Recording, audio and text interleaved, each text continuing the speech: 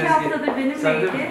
Çok uslu, çok da insancıl, Evet. sevmeyi, sevilmeyi. Hocam çok yaşa. Ölüme terk edilen 3 yavru köpekten birini Bodrum Belediyesi ile hayvanseverler sayesinde Almanya'dan bir vatandaş sahiplendi. Geçici bir süre Ankara'da kalacak olan Badem'in transferini Belediye Başkanı Ahmet Aras üstlendi. 2 hafta önce Dağbelen'de yemek ve su bulamayacakları bir yerde ölüme terk edilen yavru köpekler, tesadüf sonucu hayırseverler tarafından fark edilerek Turgutreis Geçici Hayvan Bakımevi'ne getirilmişti. Geçici yuvanın bulunmasının ardından yavru köpeklerin en küçüğü Badem Almanya'ya sahiplendirildi. Yurt dışı çıkış işlemleri tamamlanana kadar Ankara'da misafir edilecek olan Badem, Başkan Aras tarafından akşam uçağıyla Ankara'ya götürüldü.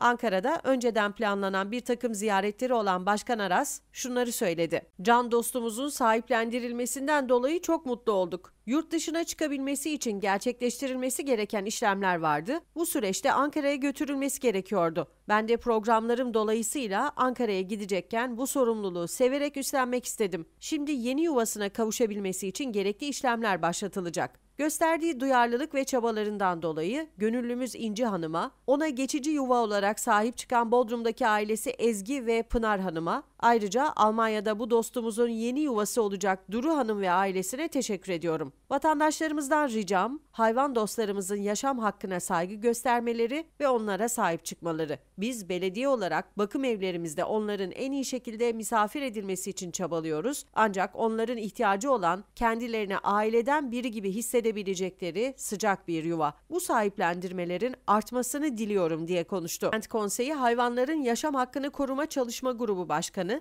ve Belediye Bakım Evi Gönüllüsü İnci Kutay da konuyla ilgili yaptığı açıklamada şunları söyledi. Bir hafta önce Dağbelen'de ücra bir yere bırakılan 3 köpek tesadüfen fark edilerek Bodrum Belediyesi Turgutreis Bakımevi'ne getirildi. İçlerindeki küçük bebek çok ağlıyordu. Ona Badem ismini verdik. Ayrıca fotoğraf ve video çekerek sosyal medyada geçici yuva ilanı açtık. Pınar Hanım görmüş ve çok üzülmüş. Ona geçici yuva olmak istedi. Fakat kendi evindeki köpeği kıskanınca Badem, Pınar Hanım'ın kızı Ezgi'nin evinde kalmaya başladı. Derken 2 gün önce Berlin'den Badem'i evlat edinmek isteyen Duru Hanım tarafından arandım. Fakat hemen Almanya'ya götürülmesi mümkün değildi. Yaklaşık 4 ay sürebilen işlemler vardı. Geçici yuvada onca zaman kalması mümkün değildi. Duru Hanım'ın annesi Ankara'da yaşıyor. Bu 4 ayı orada geçirebilirdi ama Covid-19 salgını dolayısıyla pet nakil aracı bulmak çok zordu. Acaba Badem'i Bodrum'dan Ankara'ya götürebilecek iyi birisi var mıdır diye bir ilan açtım. Kimse çıkmadı. Bir kişi hariç. Bodrum Belediye Başkanı Ahmet Aras. Başkan programları dolayısıyla Ankara'ya toplantıya gidecekti ve Badem'i de yolculuk planına dahil etti. Bugün Badem yeni adıyla Luna, Başkan Ahmet Aras tarafından Ankara'ya geçici yuvasına teslim edildi. Örnek alınması gereken bu davranışı için Başkan Ahmet Aras'a sonsuz teşekkürler ediyoruz şeklinde konuştu.